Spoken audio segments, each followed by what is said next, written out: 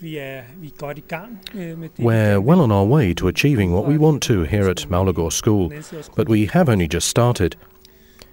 If you go around the school, you'll see some areas where things work very well and other areas that function just like they did before we implemented the changes.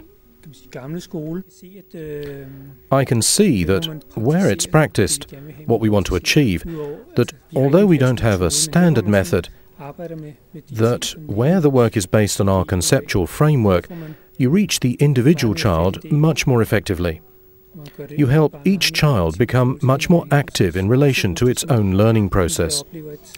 I find that even the younger children show lots of initiative and start different exercises all by themselves, and they start finding out which things they need to work with and what suits them.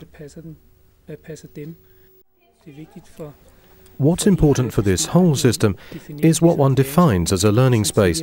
In other words, what used to be a classroom and a hallway or corridor is now a location for learning. Some forms of behaviour are more suited to this environment.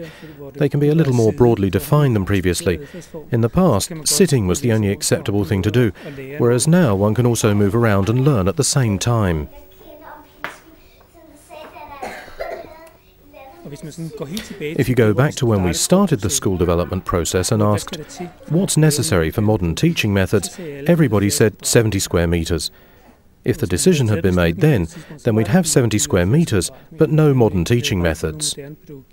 The weakness could be that there would be some children that we would overlook in the confusion.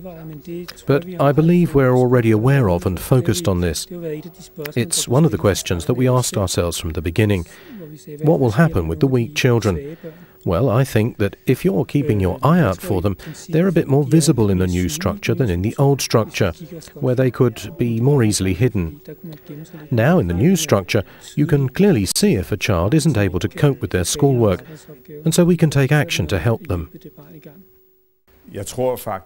I actually think that all schools are in some kind of development, and I believe that the development perspective is the most important aspect for a head teacher to focus on.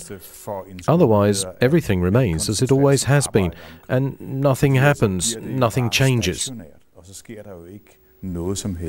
I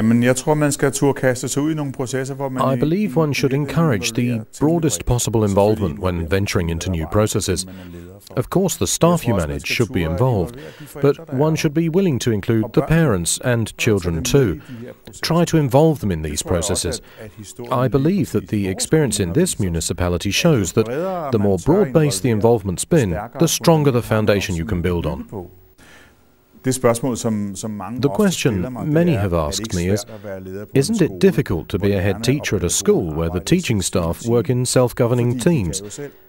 Yes, it is difficult, but it's another kind of management, inasmuch as how it sets out the framework for the teaching staff to act within. As the management, we define this framework in a clear and comprehensible way to create the necessary understanding and confidence. And within this type of framework, the teaching staff can initiate action rather than react. The most important thing in my work is to see that the school is moving forward, that the school is getting better for the children.